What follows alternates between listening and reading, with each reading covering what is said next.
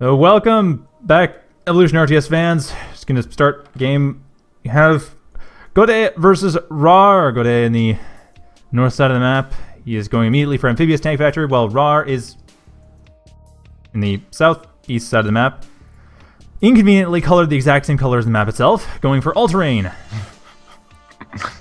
Yeah, actually, I have added nicer colors into it, more contrasty and stuff like that. But unfortunately, I have been afraid to release a new version. I've been terrified because so many people have had problems. I don't want to give them.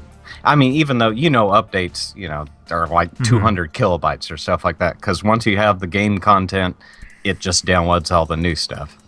But yeah, I've been terrified to do anything. So I figured I'd update it tonight.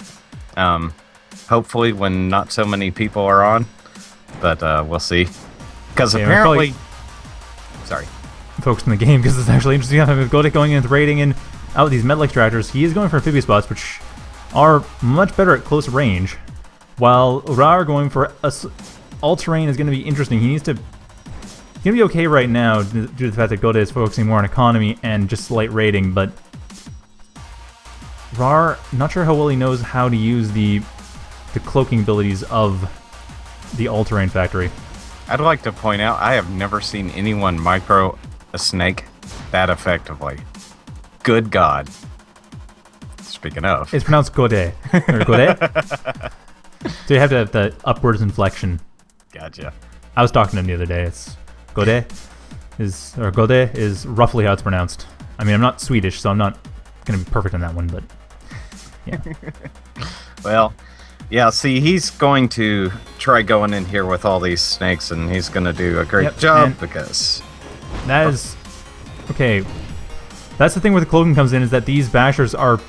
Actually, they're getting too close as it is. That's the problem. But also, a little surprised he's using bashers on this. I'm not sure about you, but I think the bashers may not be the best idea for dealing with all these snakes. No. Probably be getting himself... well, Mossberg, obviously, just to keep him in place. Yeah, basically... Mossbergs will stop that junk that's going on right in its tracks. Yeah, they'll stun everything out. Yeah, and plus, he's also got his Overseer here, which he could EMP with. But yeah, bashers are for taking out big tanks. Okay, Godde does have Raiders. Double checking vision on both sides. So Godde has half the map visible, most of the line of sight though. And Raaar, on the other hand, does not, but he is starting... I look like he was giving some of this stuff away with the seismic, because of that all-terrain factory, I should probably point out for the convenience of people here that the all-terrain factory does... Oh, you can't necessarily see it. But all-terrain units do have little red pulses that your opponents can see based on when they hit the ground.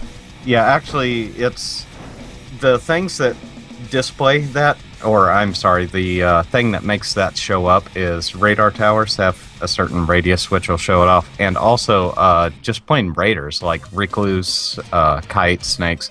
They all have the ability to, within a short range, show the seismic pings. But it's important to note that if you cloak all-terrain units, they cannot be automatically targeted. You can force fire at the ground where you know they are, because you can see the dust puffs of when they're walking, and you can see the seismic pings, but you cannot target them automatically. So that actually makes them pretty powerful, especially if you use things like return fire or hold fire for a moment.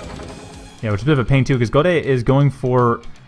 Well, looks like he's going to try to go for the kill here. Raaar does not have very much of the map here, and Godde has everything, which is probably a little bit surprising, but...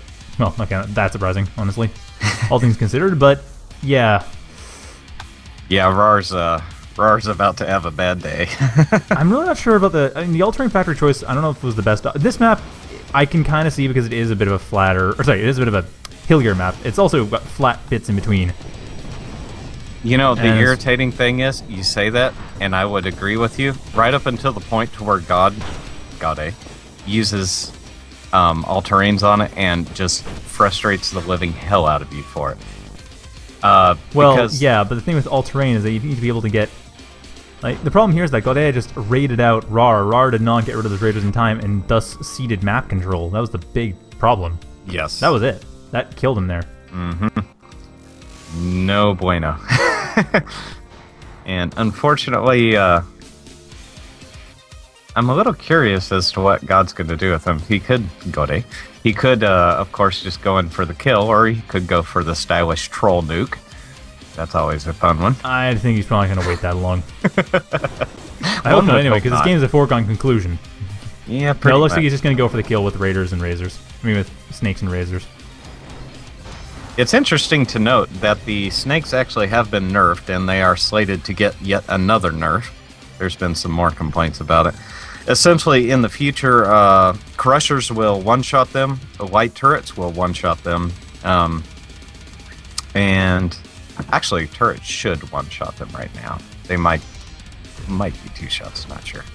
Anyway, so yeah, that will definitely decrease them quite a bit. But honestly, if you have someone like Godde using lots of snakes and stuff like that, the riot tanks will just stop that in its tracks. And admittedly, at this point, Cardinal's popping up for Godde, and Godde at this point is 20 metal, 49 energy. He's okay. The energy's different. The energy in Evo RTS, to point out, energy is entirely used for firing weapons, and there's also a separate power stat which power generators also create that give you the ability to build certain units, and then of course is the supply stat, which works very much like supply in StarCraft.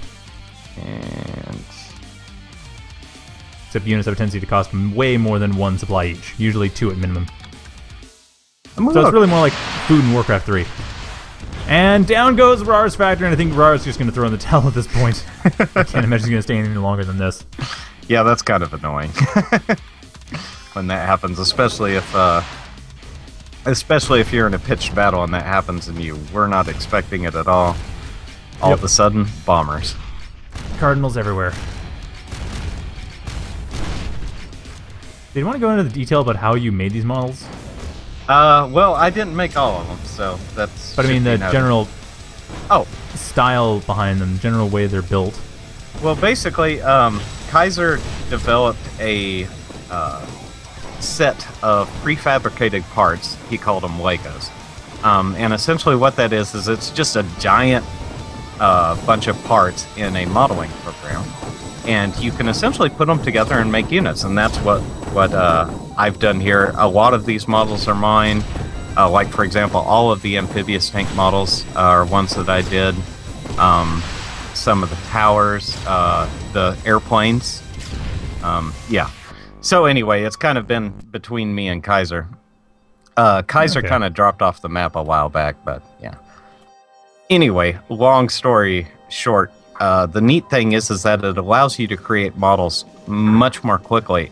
And even cooler, on the optimization side of things, you have a whole bunch of models using one texture. And as a result, end users get a lot better performance over it. And basically, the more models I add, the more efficient it gets. It's kind of backwards that way, which is kind of awesome.